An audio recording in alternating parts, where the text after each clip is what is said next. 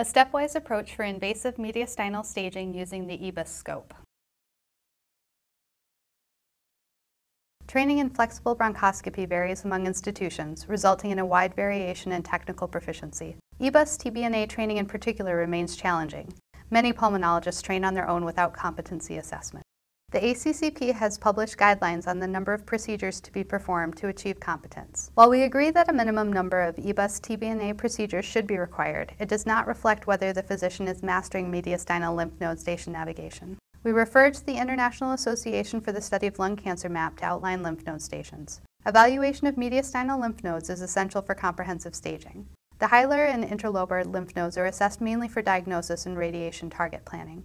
In this video, we will examine station 2, 4, 7, 10, and 11.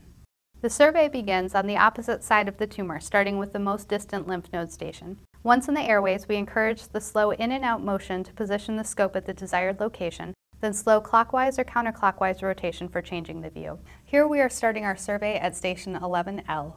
Station 11L refers to lymph nodes located between the left upper lobe and the left lower lobe. The Ebus scope is in the proximal part of the left lower lobe bronchus at the level of LC2. The transducer is oriented laterally toward the left. The scope is then slowly pulled out while flexing until it pops into the left upper lobe bronchus. The Ebus scope is gently advanced into the left upper lobe bronchus with the transducer turned toward the 11 o'clock position. This is station 10L. The upper border is the upper margin of the left main pulmonary artery. The lower border is the interlobar region.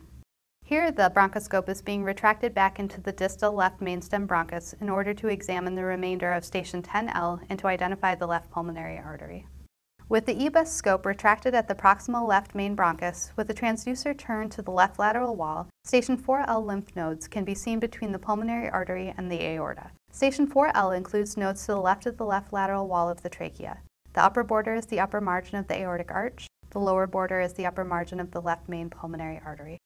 Keeping the same view with the transducer oriented toward the 9 o'clock position, continue to pull up the bronchoscope following the aorta. Station 2L is seen just above the aortic arch at the level of the 4th and 5th tracheal ring. The left upper paratracheal lymph nodes extend from the left lateral wall of the trachea. The upper border is the apex of the left lung in pleural space. The lower border is the superior border of the aortic arch. At this level, while rotating the scope clockwise, you can appreciate the left subclavian artery emanating from the aortic arch. And as you continue rotating the scope, you might be able to see the common carotid artery followed by the brachiocephalic trunk. In the CT image, the brachiocephalic vein is seen branching off the superior vena cava.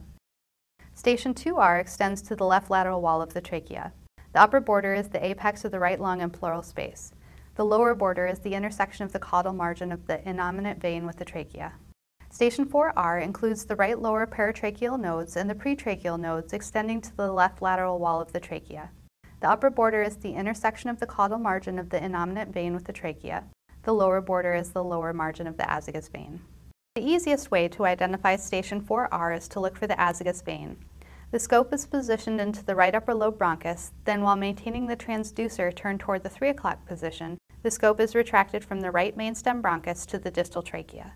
We can see the azygous veins terminating in the SVC when turning the scope counterclockwise. Station 10R refers to lymph nodes located along the right mainstem bronchus. The upper border is the lower rim of the azygous vein on the right. The lower border is the interlobar region. The lower border of station 4R and the upper border of station 10R are defined by the lower rim of the azygous vein. To visualize station 7, the Ebus scope is positioned either at the proximal right or left mainstem bronchus with the transducer oriented medially. Here the Ebus scope is positioned at the proximal right main bronchus.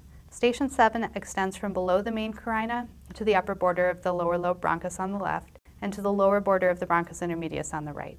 Station 11R superior is located between the right upper lobe bronchus and the bronchus intermedius. The scope is positioned at the level of RC1 just below the right upper lobe bronchus. Station 11R inferior is located between the right middle lobe and the right lower lobe bronchi. The Ebus scope is positioned in the proximal right lower lobe bronchus with the transducer oriented toward the right lateral wall.